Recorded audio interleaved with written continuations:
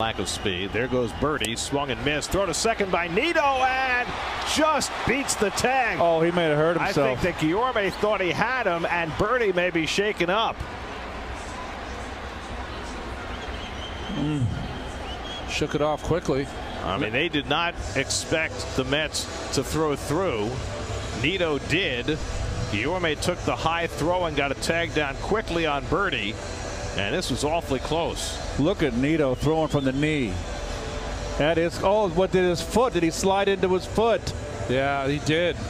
This is going to be an out call, I think. Imagine his first time getting thrown out in June. You cannot get thrown out on this. And you're right, he slid into Guillorme's foot. Guillorme got the tag on the shoulder and the helmet. Get a better look. Never got to the base. Well, he did on the far side. That's a tough one. After review, the call on the field is overturned. The runner is out. Oh. New York retains their challenge.